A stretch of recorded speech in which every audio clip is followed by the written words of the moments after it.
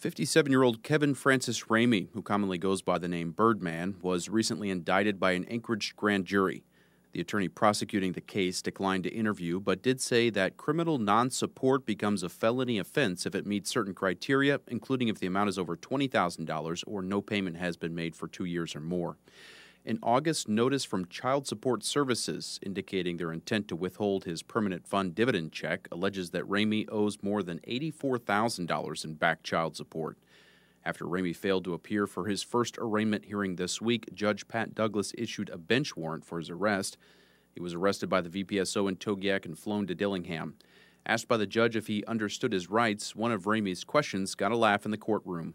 And it says if you're not a U.S. citizen, you could be deported. And I know I have 3 citizenships, number 1 in heaven, number 2 in America, number 3 in the California state. And that's my primary citizenship is of course in heaven. So, I was kind of wondering, are you guys going to deport me to heaven? I hope not. He was ordered held on $1,000 bail and will need a third-party custodian to be released. Ramey heads up a group known as Sui Juris Court Angels, the members of which adhere to tenets of sovereign citizenry. In a rambling 5-page rebuttal to the case, Ramey attempts to claim the government's lack of authority to charge him with crimes. In Dillingham, I'm Dave Benninger. I'm William Wagener here on our second session, and behind us is a scene from what? This is our fishing boats in Togiak, Alaska. This is where Birdman, otherwise baptized as what? Kevin Francis Ramey.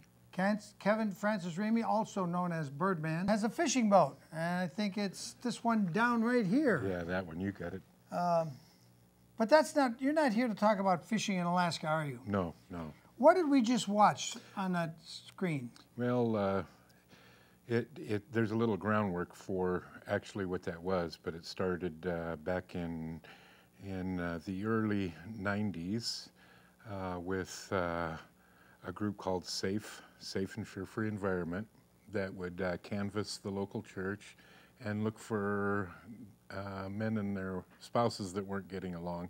Then they'd approach the spouses like they did mine one day and then offered her to come let the kids look at some clothes, and then my problems began. Who are these people? Safe and Fear-Free Environment. Safe and Fear-Free Environment. Huh. It sounds like one of those CPS type organizations, child protective, family protection organizations designed by lesbians to destroy marriages. In Dillingham, Alaska, that's exactly correct. You have lesbians up there? Yes. In Alaska? We just got rid of a DA that was stone cold lesbian. So, what are we looking at? Is that the ocean or is that a bay? Oh, that's Togiak Bay out there. That's a beautiful bay. That's where I fish. And we fish for 5 species of salmon out there. And the boat directly behind us is named Sean Peter. That's my significant other's nephew's boat, which looks a lot different than it does in this photo. But so does the boat that's on my side here, right down there. That's Miss Bridget. It's the same type boat, only we're just seeing the bow of it. So Miss Bridget I had done over, and it does value-added fishing now. So let me guess, you make $1 million a month on your fishing boat? I wish, yes. Yeah. So you and the mother of your 2 twin sons came to a parting of the ways because of this safe and what were they called? Fear-free environment. Safe and fear-free environment. That means the IRS never sends them letters, never knocks on their door. They all work together to fling Dad out of the house, and that's what got me here. Yeah, it seems to be a common malady sweeping the United States, or I should say the disunited States of America, causing rampant divorce. And, I just saw a woman who got divorced 4 times. And she was looking for her 5th husband when she croaked. At age 66, she croaked. And before she died, she mumbled something about, I should have stayed married to my first husband. So all of a sudden, the jerk that she left first suddenly was the only guy there when she died. Yeah. He came to be with her on her deathbed. So I look at these people, because I remember when I had some family problems, 18, 20 some years ago, and somebody a woman from the Santa Barbara District Attorney's Office was approaching my wife as she got home from work, and I just happened to be driving at the same time. And she was trying to take her aside and say, "You ought to divorce him."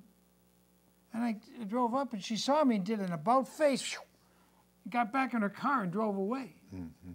And I was like, what unmitigated gall. Since when did it become the business of the district attorney or anybody in government to go around saying, "You ought to divorce him"? Now keep in mind, 40-some years my wife and I have been married.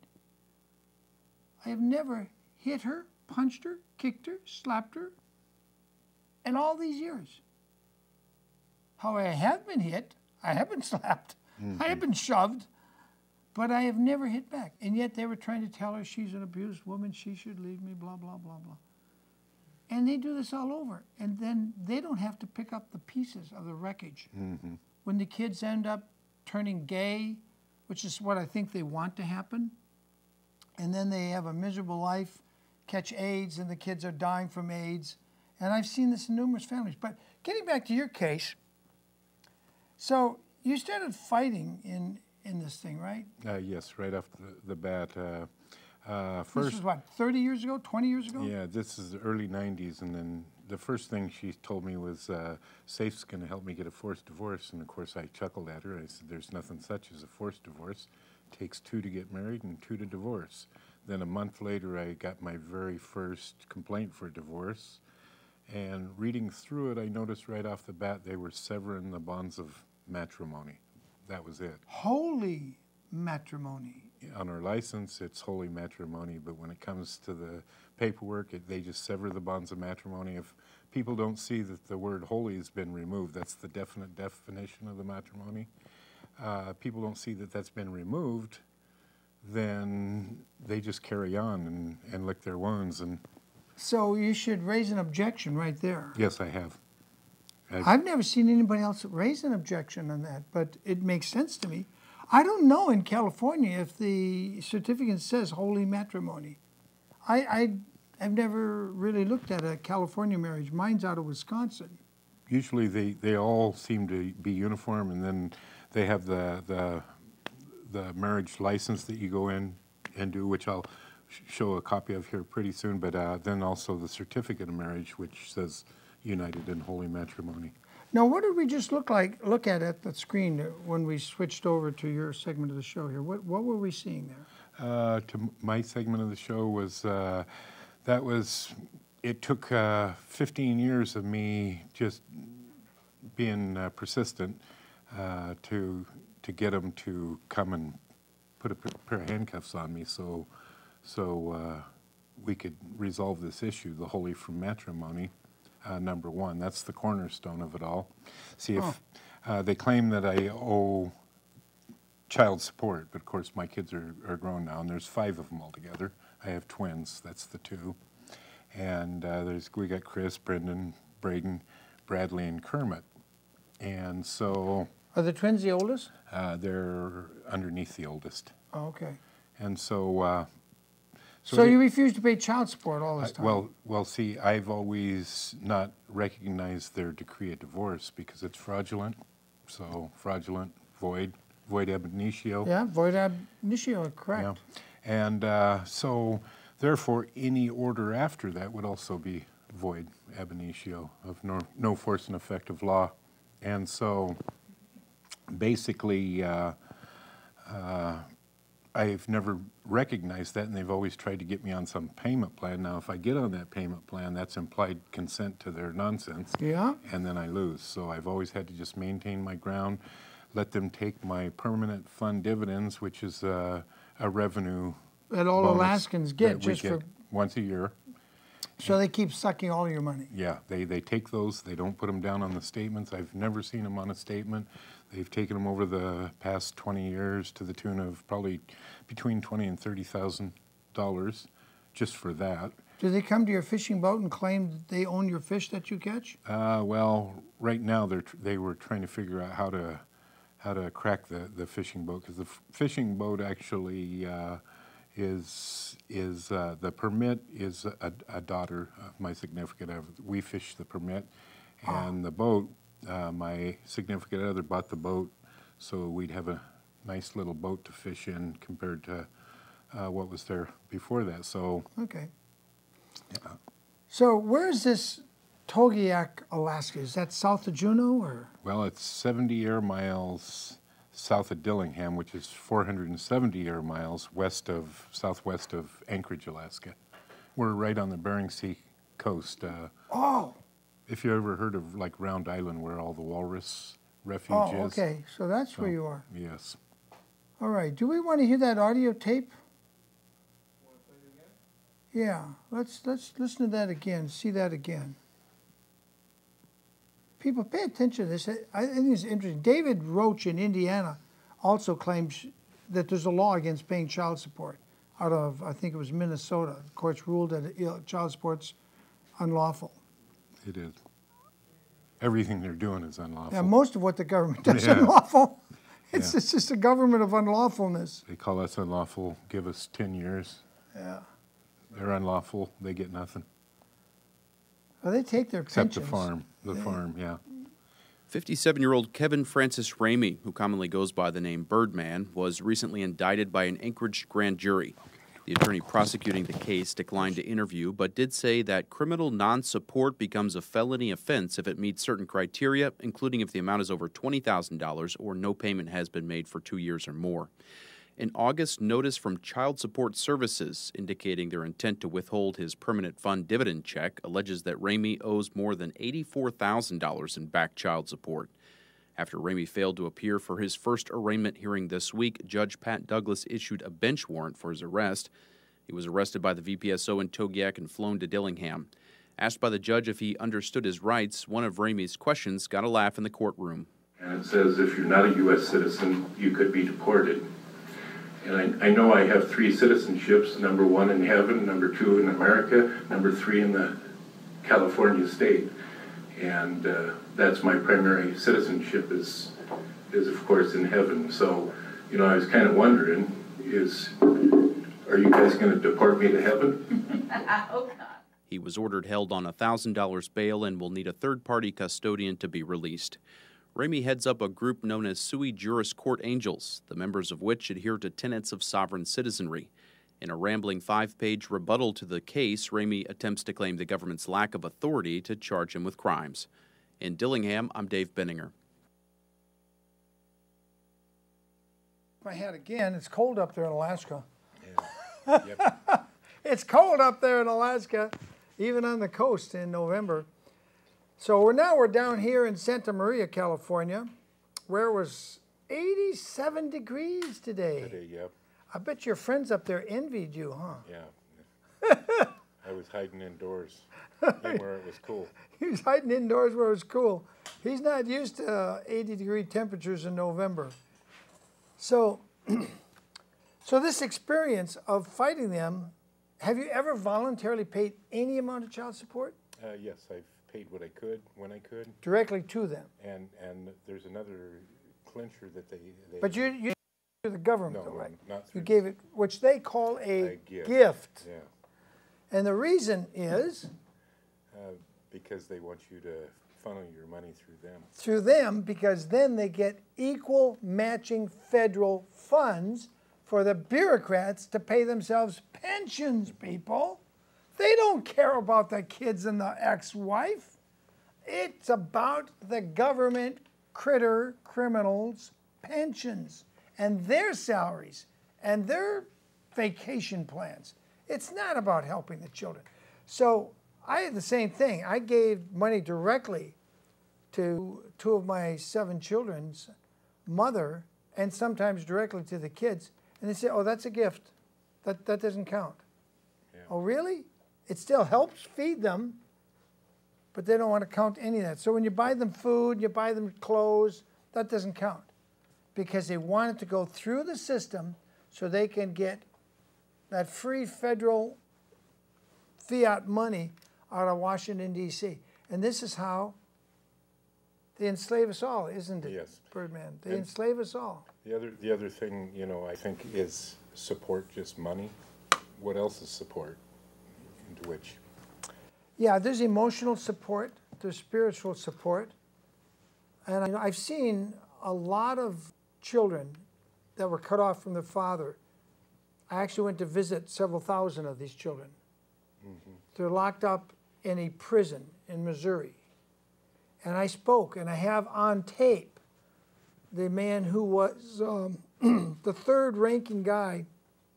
You have the warden of the prison, then you got the senior deputy warden, and this guy was the third guy. I have him on tape. They're out of the picture, and they're going to end up over there in that prison. That's all you got to do. Get the father out of the picture, and you're almost guaranteed you're going to have girls getting pregnant from guys because they're looking for that male connection that they should have had with their father. But since father's removed, they go to the next best thing, a boyfriend who'll get them pregnant. And then it ain't the right boyfriend. But what they really needed was a stable, loving, working relationship with their own father. Cut that out, girls get pregnant, get on drugs. I know several right here in Santa Barbara had their babies, lost their babies. They don't know who their dad is. Yeah. These are young women in their early 30s and one's, I think, 29. They don't know who their father is, and their mother's not sure who their father is. So that's, this is the breakdown of America. So here you got Birdman. Yes. Who refuses to recognize their divorce because the holy matrimony takes it out of whose jurisdiction and puts it in whose, Birdman? It's a biblical jurisdiction with the holy there. So it takes us into the common law, the Ten Commandments. 10 Commandments, common law, and they don't have the jurisdiction. And they don't have. It's a marriage should be a commitment between one man, one woman, and God. No state of Alaska, state of California, or any other state. Or Texas or anywhere else. So if you're out there and you want to fight this fight, but it cost him his dividends. See, he lives up in Alaska. Actually, you were born in California, weren't you? Yes, Indio, California. He was born in California, but back in, the 70s or 80s, you decided Alaska was a better place? Well, it was, I was waiting tables in the first part of 80s in Palm Springs at a French restaurant called Gaston's, and decided to go over, after 5 years of being there, over a little incident there. And a lady that I told her I was leaving, she pointed me in the direction of Alaska. And that was 86. I went up there, and I've been up there ever since. Do you like Alaska? Oh, I love it. Beautiful. God's country. Are there places where you can go where you won't see any police, any bureaucrats, any tax collectors? Yeah, if you go farther back into the bush from where I'm at in the village there. Are there a lot of sort of, we might call them rugged individualists that like to go back in the bush just to get away from? I've seen plenty of them, yeah. And they just stay back there and live off the land, huh? Yeah. Just walk back there with their belongings and a bow and arrow, something to... And just live back there. Through the frigid cold weather and everything. Yeah. So the holy, in the holy matrimony, is why the state of Alaska does not have the jurisdiction. Well, I asked him a question when I saw that, and it Which was? If the state forever severs the bonds of matrimony, will that also put us under holy matrimony? Did they answer you? They absolutely refuse. They don't want to go there, simply because they know what they did is a fraud, and they don't want to admit to their own mistakes. They want us to say we make mistakes, but they don't want to admit to their own mistakes. So you're on an ongoing battle with them. Yes. Started with them trying to force a divorce on you. Yes. But you said you've got a significant other in your life now, 15 years. Yes. You don't talk to your holy matrimony wife, so that makes you a polygamist then, doesn't it? Yes. In my mind, it most certainly does. Even though you don't talk to her and you don't get along with your holy matrimonial wife? It's still compelled polygamy. Yeah, compelled polygamy. Thank you, state of Alaska. Yes. Now we had, I don't want to let too much time go by. We had a guy named, what, Gary Gladden. Gladden. Now he's in what city? And we're going to pull him up on Skype. He's in Dillingham, Alaska, which is 70 air miles to the east of us.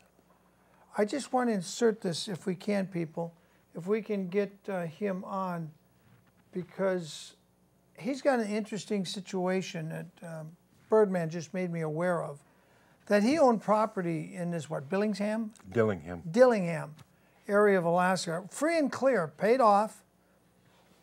And keep in mind, they don't need a lot of taxes in Alaska because they make so much oil revenue that goes into a trust.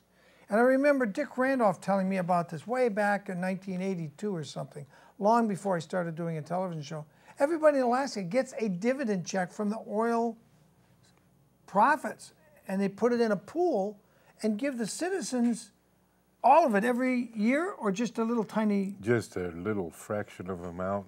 And so they got, what, $400 billion in that Alaskan trust fund? yeah, then the other thing, like in my case, there's like probably 28,000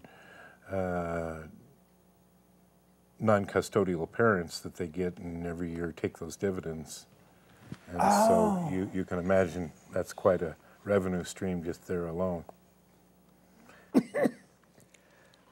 Again, I don't know if you caught the earlier part of my show with Senor Bravo and Esperanza Bravo, but it seems like just unbridled greed. Everybody that's part of the bar-carded mafia. And let me say it again in case you missed my other show.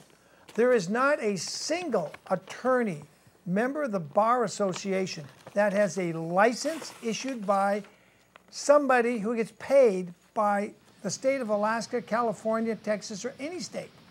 It's just a private club. It's an incorporated private club. Anyway, he's there. Can you hear us, David? Yes, I can. Greetings from Dillingham, Alaska. Birdman. There's David. Hi, David. Hi, David. Hi there. How you doing, William? I think this is the first time we've done a long-range interview to Alaska. I think this is a first, David, of 15 years of doing this TV show. Right on.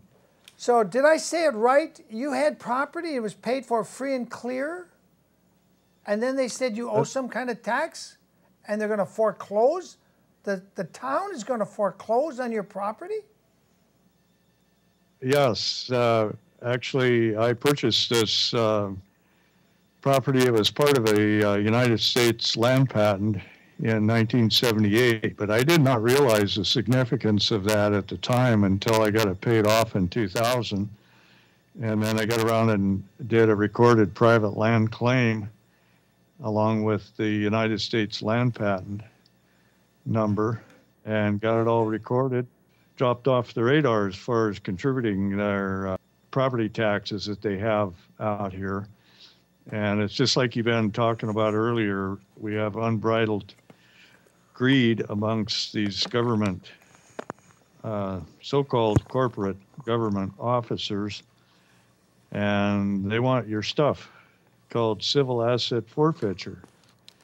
So along about 2009, 2010, they started foreclosure proceedings. And of course, I understand that United States patented land cannot be taxed or taken for debt. But they proceeded forward in their bogus court, which had no jurisdiction. It was just a state court. This is a federal matter, so it should have been in the United States District Court in Anchorage, would have been the court of proper jurisdiction. So they went ahead and got a judgment in the state court, and then on February 5, 2011, four armed Dillingham City Police Department officers and one Alaska State Trooper came on my land and through locked doors, forced entry through locked doors, and forced me off my property at gunpoint. And then they put up a sign that said that they had found the property abandoned and that it was unsafe, which was untrue. And so I got around and filed a lawsuit in September against the city of Dillingham and the officers in the Superior Court here locally in Dillingham. And that worked its way up through the Supreme Court, Alaska Supreme Court, and got an opinion. They don't give judgments, it's just a memorandum of opinion. And they totally sidestepped me on all the issues of my clear title. I had a fee simple absolute. And I sent you some documents on your email there. I don't know if you can put them up for the people to see or not, but you'll see the United States land patent and my recorded private land claim.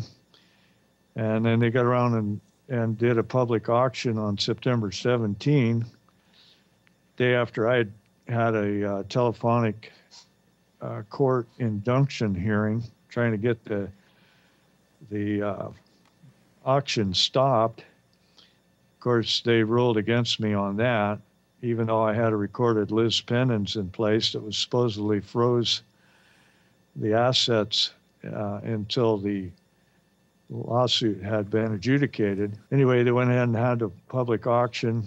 Jerry Ball of Ecock Properties, LLC, was the only bidder. And the following Monday, the 18th or 19th, he received a quitclaim deed, all interest, if any. David, can I interrupt you a minute? We're only seeing half your face. Do you have a light on the left side of you can turn on? Drop. You don't get a lot of solar energy up there, do you? Right. This is the dark time of year for us, so we're getting the shortest day is sun up gets light about 11 and dark at 5. So we're down to about 6 hours of possible sunlight. What month was it when they forced you off your property that you owned fee absolute in? What month was that? It was February 5, 2011. Yep. It Was became it in the dark Gladden that they homestead. Did this happen in the dark?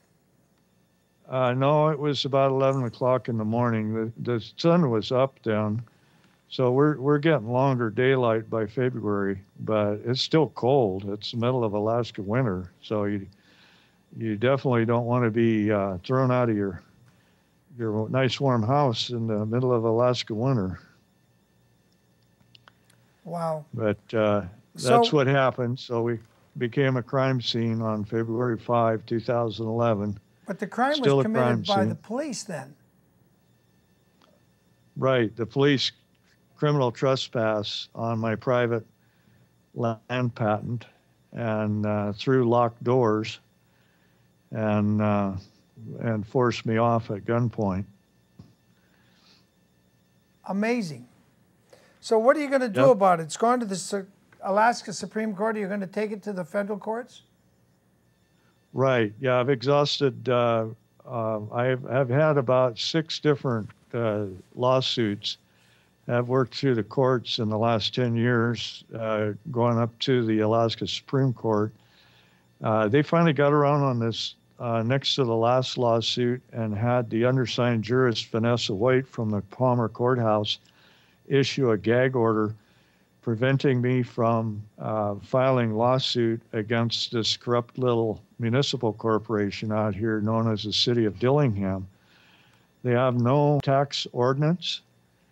They repealed all their tax ordinances in June of 1977. I have a affidavit from the sitting clerk that says they cannot find the documentation for Exhibit A that's supposed to be attached to this repeal that tells what they were intending to have happen. They did not have a tax referendum. They should have immediately put a vote to the people, had them decide what they wanted to do, whether they want to be a first-class city or something else, so that they could continue levying tax. So we've essentially been running on about 38 years of fraud against the people. No ordinance, no tax ordinance, not unlawful to tax a land patent. They have a whole class of citizens out here known as Alaska Natives who live tax-free on their native allotments. The city of Dillingham collects almost $500,000 payment in lieu of tax funds. That's a federal subsidy every year that covers the non-taxed native holdings. So that was my suggestion, was to include me. I'm on a land patent, American citizen on a United States land patent.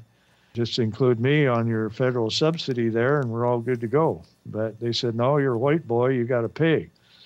So they've got a double standard going on here because I'm the wrong color. Just like you get to pay, or so they think. So this is this. So my question to David Gary Gladden is, don't you have a Bundy Ranch type militia and a common law grand jury up there that you could put together and take them to task like they did at the Bundy Ranch last April of 2014, where the militia showed up and pointed big guns right back at the BLM? The Birdman and I are working on that problem. It's kind of slow going because the mindset out here is one of entitlements. And because we get the permanent fund dividend every year, all the native folks get a dividend check either once a year or 4 times a year, quarterly. It's very well received because we don't have much of a local economy. It's very seasonal in nature with just the fishing in the summertime. And so it really reverts to a subsistence style lifestyle the rest of the time. Folks are pretty much not tuned into militia just yet, but we're trying to get them tuned up through the sui juris court angels to get them thinking along those lines, because it's all set up and in place. That people just to wake up and need to start using a grand jury is a wonderful tool. We just wake up, and get the people tuned up and using it, why we would do that. At the moment, no, it's not anything that we're really using just yet. Wow.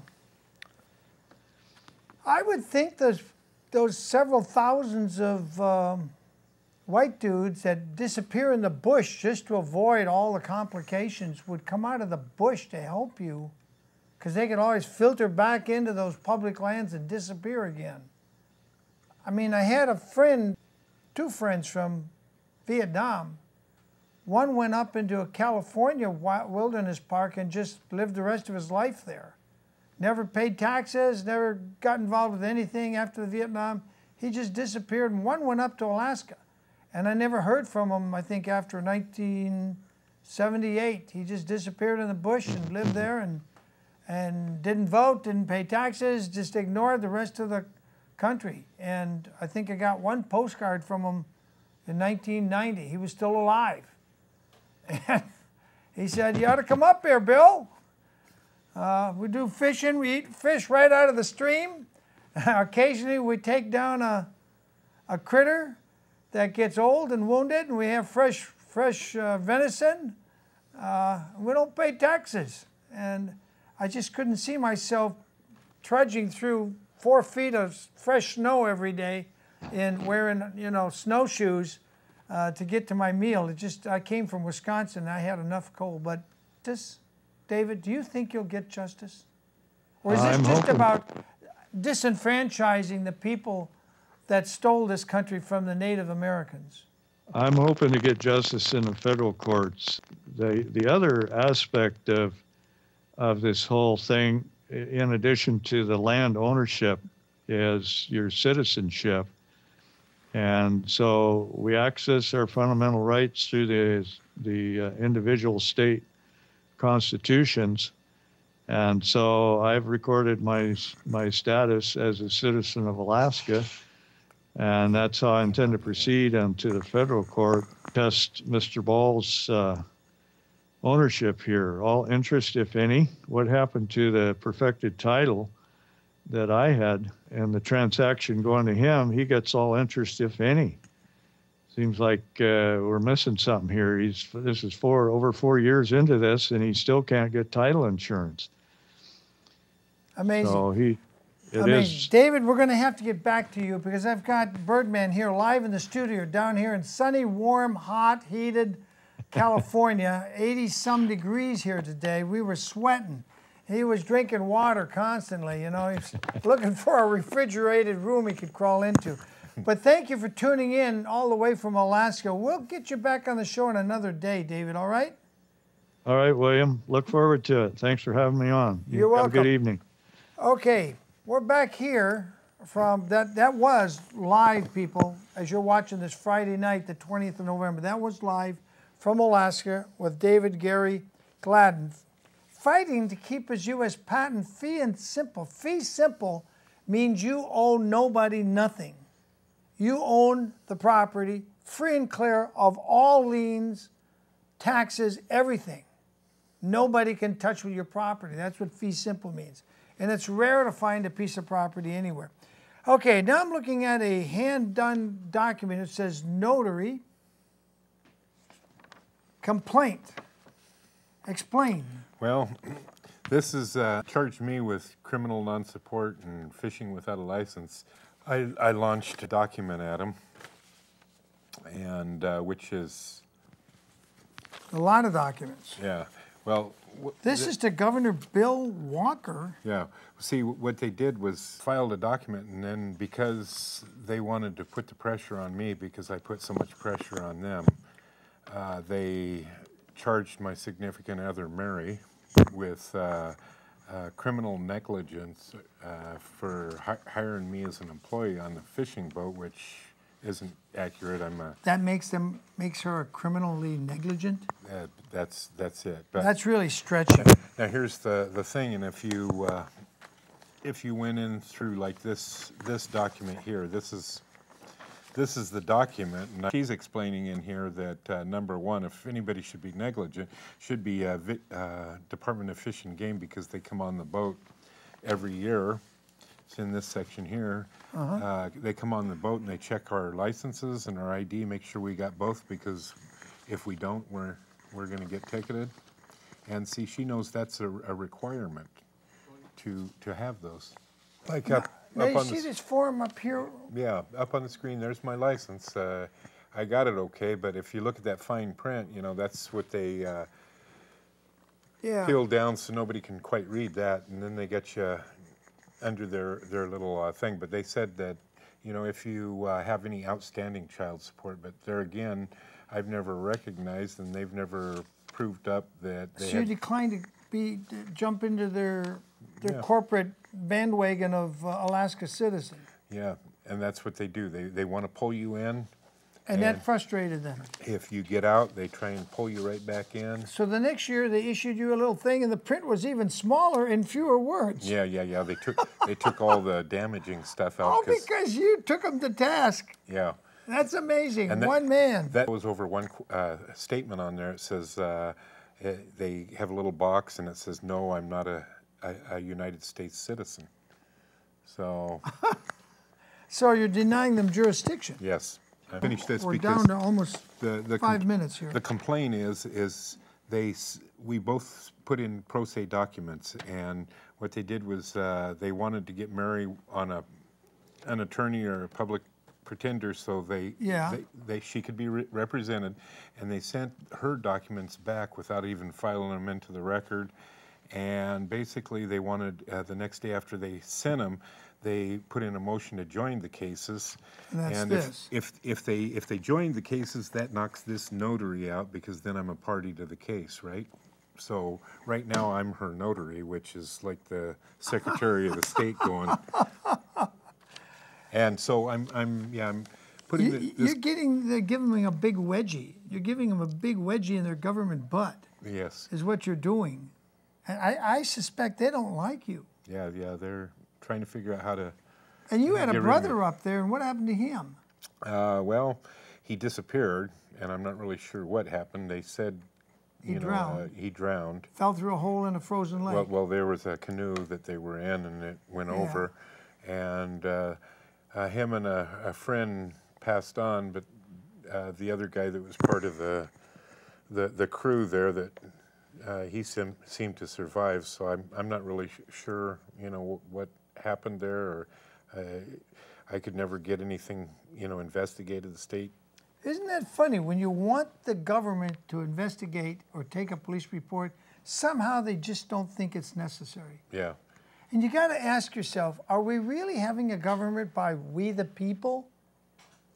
Or are they asserting themselves over us and becoming our dictators, pushing us down into serf and slave status? Because I look at all these documents, I like the way you hand wrote most of this complaint, handwritten, and they have to, by law, accept it, people. I know sometimes you go and the clerk will say, well, that's not the right form, you got to do this and that. No, if you've got the essential correct information, even handwritten, the clerk must, and the U.S. SCOTUS, that's the U.S. Supreme Court, the United States Supreme Court, has ruled they have to take it. Now we get to the Michael Jackson stuff, because all of this has got you to want to create something called Court Angels? Yeah, I found it in 2005. I knew I wasn't getting anywhere with them all on me, and I knew I needed an organization above me. So I created Sui Juris Court Angels Foundation.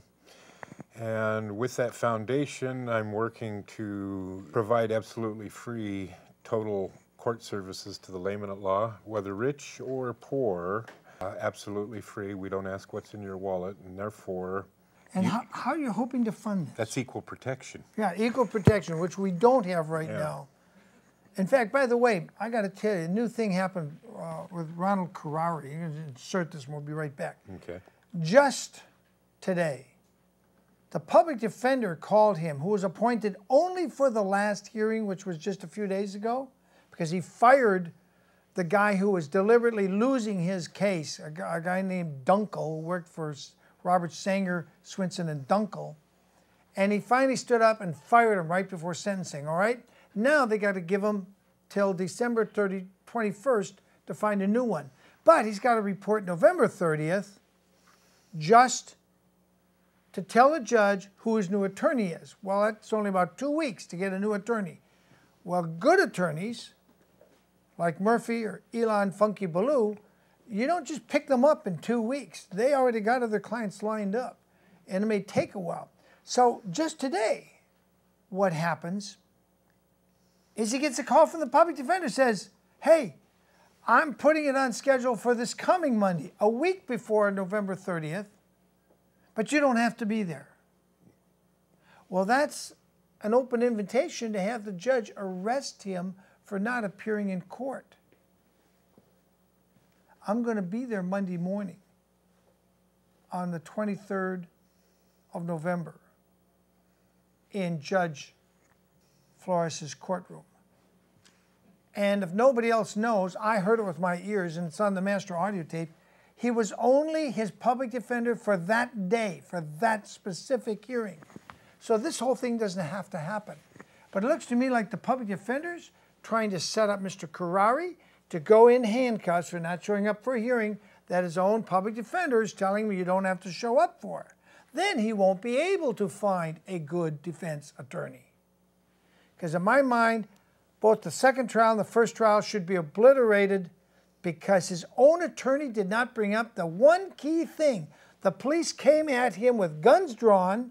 He was home peacefully working on his property, on his car. They had no search warrant at that point. That makes the Sheriff's Department of Santa Barbara thugs because they're aiming and brandishing weapons at a man who's peacefully working on his own property. Later, after they create a standoff, they print Judge McGregor, who I just saw today in another trial. They print his name on a warrant If we start letting the cops write the judge's name in on a warrant, we're in serious trouble in America, people. I have a big issue with that. And I can't wait to get Judge McGregor here on the show to explain why that's okay. Because I don't think it's okay. I think that one extra step where cops have to go to a judge, explain why this guy is so dangerous. We've got to shut down Highway 101 for 2 hours, point a .30 caliber machine gun at his back door, which if they had fired it would have put bullets flying right through the 101, putting the public at risk. And then right after they tear gas his house and put him in jail, I'm talking about Ronald Carrari, not Mr. Birdman here. After they do that, a witness says he sees one of the sisters that needed a restraining order driving on his property. And shortly after that, the documents for the family Carrari trust disappear out of his house. The cops left his house open, so anybody could have walked in, stole his flat screen TV or anything. But the only thing was missing was the big envelope with the family trust documents. Hello? This is beginning to look like one of his sisters committed felony trespass while claiming she needed to be protected from her own brother. This story has not been heard in court. The second jury didn't hear it all. The first jury only heard a part of it. And they acquitted him on many charges. But if the warrant issue had been put forward, all this evidence would have been thrown out because it's all tainted. They had no warrant when they started this thing, and Dunkel failed to raise it, even though Mr. Carrari was begging him to. Okay, enough of that because we're going to run out of time. I just thought I'd throw that in, so because I won't get another show in before this will be seen. So, getting out of the Michael Jackson art. So you want to create court angels. Yes. And you think you're going to be able to make a deal that'll bring in a couple $100 million, some deal with, explain this, how Michael Jackson's art that has not been seen largely by the world. How is this going to generate money for court angels? Well, it's got to not only generate money for court angels, but Michael's original plan was to be able to create a revenue stream to, off the art, various projects with it to feed hungry children around the world. So, but at the same time, should be plenty to go around, and interweave it in with the court angels, and then some of the proceeds can then go in to pay for attorneys or. Now this was always set up in a partnership deal with Mr. Strong, correct? Yes, yes. So the estate attorneys cannot get their sticky fingers on this, can they? That's exactly right. Woo! Go Jackson team. He was thinking when he was thinking. Put that together, yes. Michael was thinking, and I bet you if they put a book of Michael's art out there, it would fly off the shelves at $100 a crack. Yes, I think so. And he's actually got one ready to go. So Michael Jackson got a book. As a matter of fact, if you're looking at the screen now, this was young artistic Michael. Because he was actually artistic. You're getting a once in a lifetime people preview of what has not been made public. You're not going to see this on NBC or Fox News or CNN.